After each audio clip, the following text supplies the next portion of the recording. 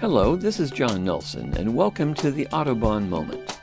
A lot of people think that the only pink birds in our country are the plastic ones found in front lawns, but the Roseate Spoonbill is perhaps one of the most beautiful and odd-looking birds at the same time.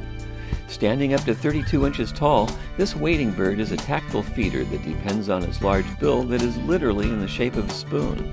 Moving quickly through shallow water, its bill immediately closes when it feels prey inside.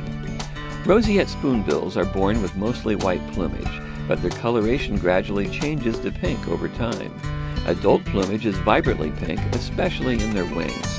So much so that in the 1800s, these birds were hunted and their wings were turned into ladies' fans.